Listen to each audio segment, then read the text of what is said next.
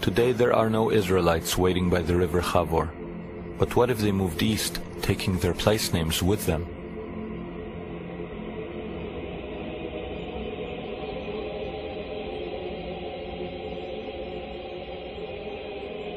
One of the passes between Afghanistan and Pakistan is known to the world as the Khyber Pass.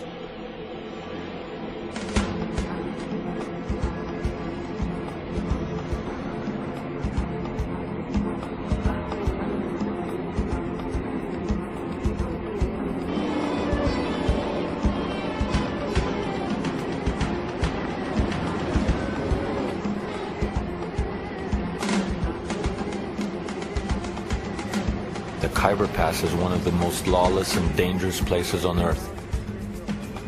It is the heart of Pakistan's northwest frontier, the Wild West of the East. The first thing one notices is that the Pakistani government has no real authority here. The only way to obtain safe passage is to travel with an armed escort from the ruling people in the area, the Pathans. They have guarded the Khyber Pass for more than 2,000 years, driving away Genghis Khan, the British Army, and most recently, the Soviets. In Hebrew, it's known as the Chavor Pass, the same name as in the Bible. And next to the Khyber Pass, there's a city called Peshawar in Pakistan. Peshawar means the same thing, the Chavor Pass. So we thought, could the Khyber be Chavor in the Bible? If it is, there should be here a river called Gozan. And right there, flowing into the Kabul River, is the river Ghazni.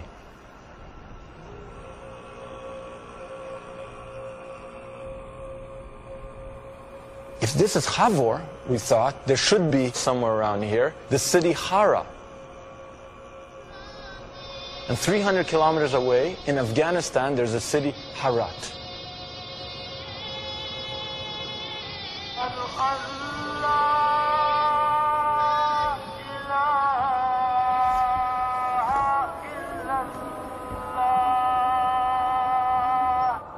The whole world knows this area as a hotbed of Islamic fundamentalism. There are 15 million Pathans and not a single Jew among them. But we set out to investigate whether under the Islamic surface lies an Israelite past.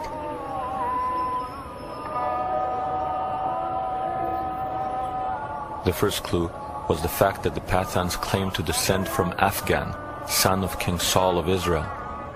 From their perspective, Afghanistan is an Israelite name.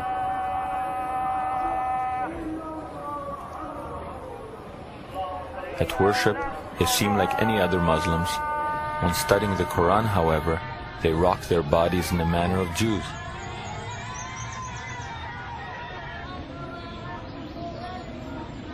To this day, it is an ancient code called Pukhtunwali, rather than Islamic law, which commands their ultimate loyalty. Pukhtuwali, the code of the Pukhtu. And what is this Pukhtuwali? It's basically Old Testament law in a kind of unforgiving way, where you don't have any kind of rabbinical softening of it. Eye for an eye means eye for an eye, literally. Adultery, you're finished. If there is a conflict between your own Pukhtunwali law and Islam, which do the Pathans choose? Our customs are those of the Pushtun, or Pathan. There are 11 Pathan tribes in the Khyber. We all have the same customs. The main law here is the Islamic Sharia. But we Pathan follow our own specific Pukhtunwali customs. For example, according to Islam, there must be established evidence for the conviction of adultery. You cannot convict anyone without sufficient evidence of fact. But according to Pukhtunwali, if there is even the slightest suspicion of an illegitimate relationship between a man and a woman, both are convicted and killed. The matter is closed, and there is nothing left to discuss. As in the Bible, the Pathans still engage in animal sacrifices for religious purposes. I am of the Musahel, the people of Moses. We make sacrifices of sheep. For example, at a wedding festival, our elders would sacrifice 4 sheep. Today, when times are good, a man can sacrifice 10 sheep. We make these sacrifices to please God and the people too. Also, some people used to light oil lamps on Friday nights to ask for forgiveness and blessings from God. Such are our traditions. We are in a country that is supposedly dominated by Muslims, but not Muslims, just any Muslims, Muslim fundamentalism. And yet we come face to face with people that say we are Musahel. We are from the people of Moses.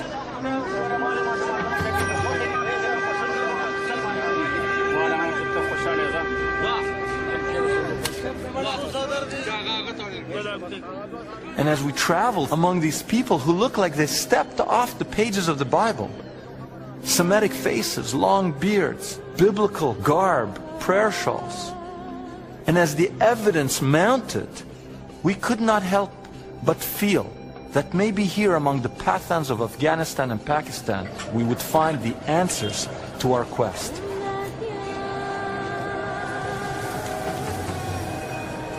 We were astounded to learn that the Pathans adhere to biblical laws that were thought to have disappeared thousands of years ago. As in the Bible, those accused of manslaughter can escape to designated cities of refuge. It is mentioned in our old books that if you kill someone unintentionally, then you can flee to a designated place of refuge. Our books tell us that Moses ordered Joshua to establish cities of refuge and told the people that they should honor them.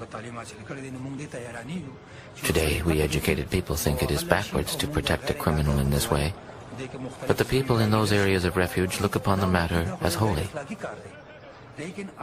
To protect a fugitive is the sacred job of the elders. They treat him as their guest.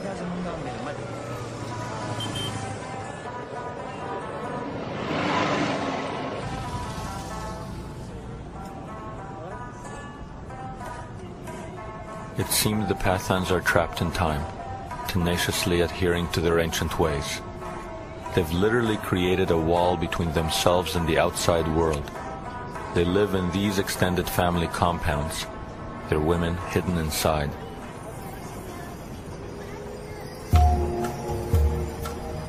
As in the Bible, the Pathan women observe a code of modesty which rarely allows them to emerge.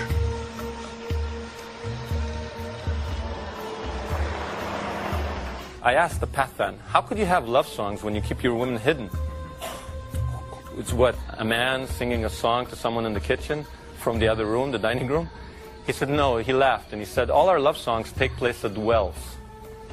The only legitimate place for a woman in modesty to be seen is at the well. And immediately it struck me that every one of the biblical romances happens at a well. Moses meets Zipporah at a well. Right? Jacob meets Rachel and Leah at the well. Rebecca for Isaac is met at the well. It's always at the well.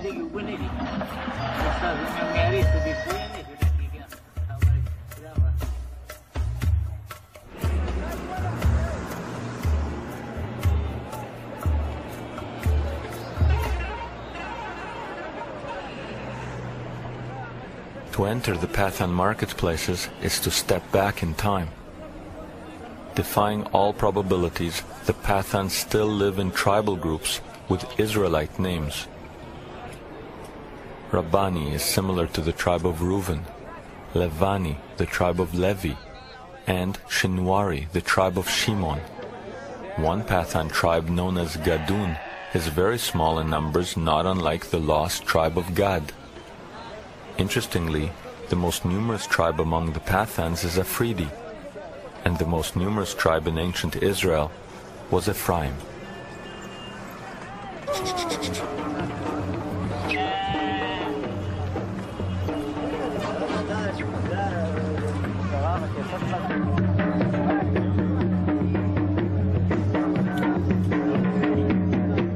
There is even a sub-tribe called Waziri, known for wearing its hair long. In biblical times, Naziri, such as Samson, also did not cut their hair.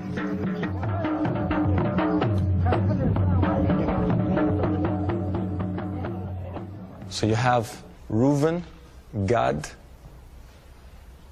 Ephraim, Shimon. 4 more tribes. So we'd actually located 9 of the tribes. Or let me put it differently. We think we located 9 of the tribes. If we haven't located 9 of the tribes, then it's a very strange coincidence going on, that you have all these people with biblical names, with biblical practices, with an Israelite memory, exactly where they should be according to the biblical map. If someone can come up with another explanation, I'm open to it. But I couldn't understand it.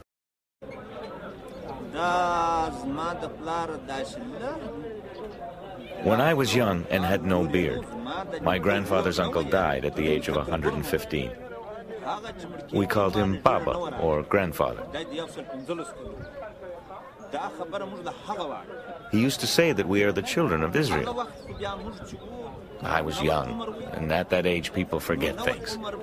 They don't care much about history or talk of this kind. But now I would like to know, what are our origins? Where do we come from?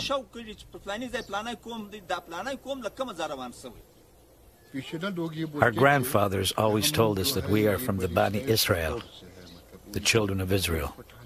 They said the Jews are as Pathan as we are. It's clear that a Judaic memory persists, but were there ever people here who openly identified with Judaism? If you look up Harat in the Encyclopedia Judaica, for example, you'll find 1 or 2 paragraphs. If you look up a Western Jewish community, you'll find pages and pages and pages. And when you look up Harat, it says the Jewish community may have been in Harat for somewhere between 1,000 and 2,000 years. They're talking about a community that lived somewhere for at least 1,000 years, and there's a paragraph or 2 on them. What does this tell us? It tells us that they're lost to our consciousness, that they've fallen off the Western radar screen.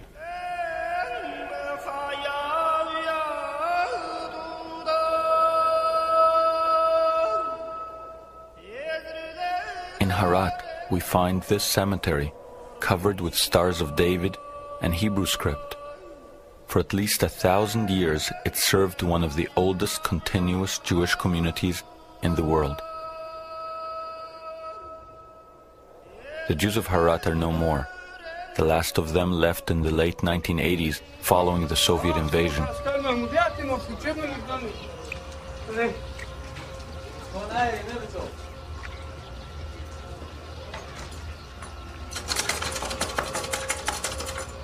The country is now torn by civil war, and yet a Pathan tribesman agrees to take us to one of the old synagogues.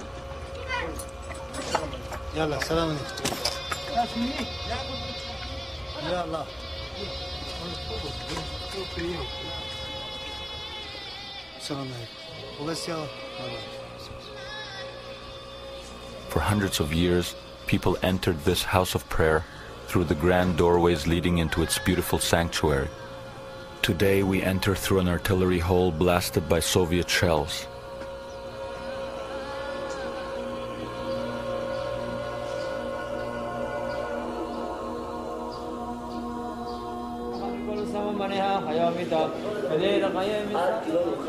There is now a tiny community of Afghani Jews in Israel. Like the Bukharans, they are largely unknown here. They remember their former Pathan neighbors as not quite Jewish, but perhaps related to them in some way. They were the ones who wore these prayer shawls, 4-cornered garments like we do. And they didn't really know what they were, and they used to be surprised to see us wearing similar things. They would say to us, "You're Jews? How could you be Jews?" They'd be surprised. I remember them coming from the border areas, from the mountains, from Pakistan, places like Jalalabad. And I remember people said that to this day they still lit candles on the Sabbath. They would put the candles under these baskets and didn't know why they were doing it. They had all these traditions they didn't know the origins of. Except they said, that is what our forefathers did. Did they think they were Jewish? They thought they were more Jewish than us.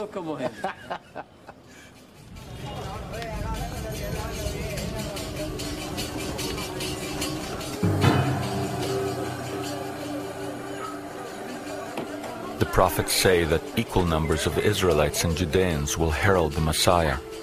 Interestingly, the number of Pathans and Jews in the world is virtually identical.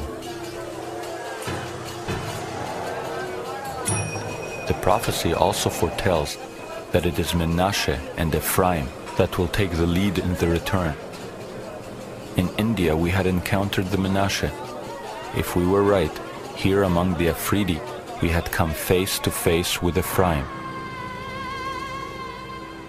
However, before we could accept that the end of days was upon us, we needed more proof. On the road to Armageddon, it now seemed appropriate that our journey take us through a minefield.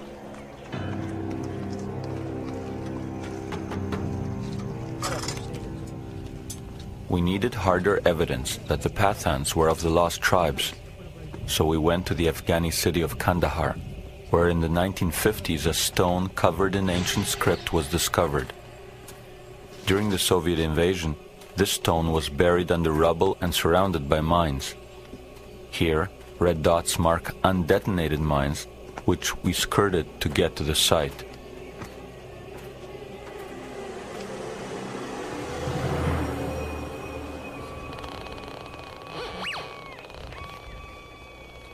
"2,300 years ago, the Buddhist emperor Ashoka put up propaganda pillars throughout his empire. Until the Kandahar discovery, it was thought that these stones were always written in Sanskrit.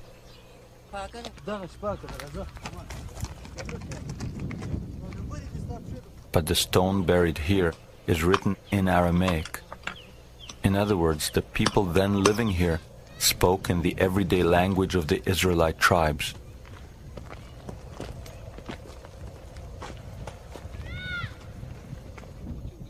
We came here with a local elder in the hope of photographing it, but in its present state, that proved impossible. It's under here. The stone is very big and there is ancient writing all over it. Same hard surface as this one, but no one can get to it now. This is definitely the place. There's no point in looking any further. We did look further.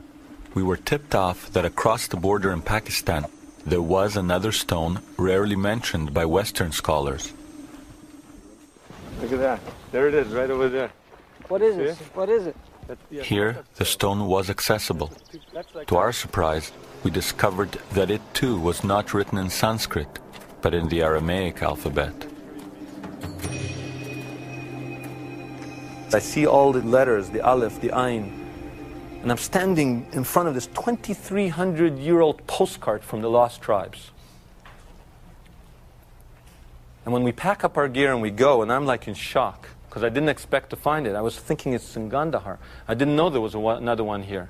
And there's two more in places we didn't go. And one has on it the Hebrew month of Elul. So then this guide comes up to me and they told me, don't say you're Jewish, don't say anything, because people here are very Muslim, they may not take kindly to you. So he says, why were you able to read that? And I feel, I don't want to lie to this guy. And I said, because I'm a Jew.